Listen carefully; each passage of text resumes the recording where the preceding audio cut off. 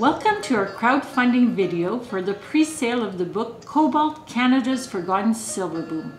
My name is Nicole Guertin and I'm the co-owner of the President's Suites. We own historical homes in Aylesbury that were built by the millionaires of the Cobalt Silver Rush in the early 1900s.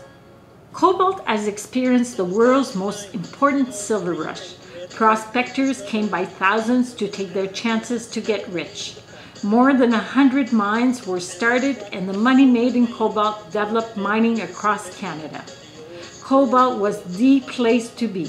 Imagine the big banks, a streetcar, operas, a professional hockey team, all built within a short period. Despite these major achievements, the Cobalt story is not known compared to the Klondike that only lasted 4 years and produced 40 times less minerals. It is now possible to read about the rich history of cobalt with Douglas Baldwin's new book. This university professor came to cobalt in 1975 and immediately fell in love with its fascinating history.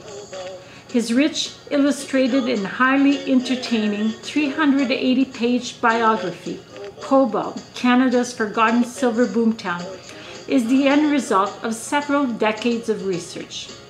This book is now the reference for discovering cobalt. I invite you to go to the website cobaltboomtown.com to see part of the first chapter and find the link to buy a copy. This crowdfunding campaign ends January 4th, 2016.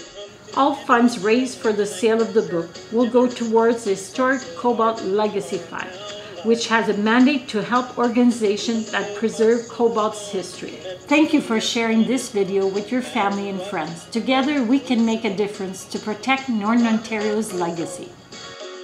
If you don't live there, it's your fault.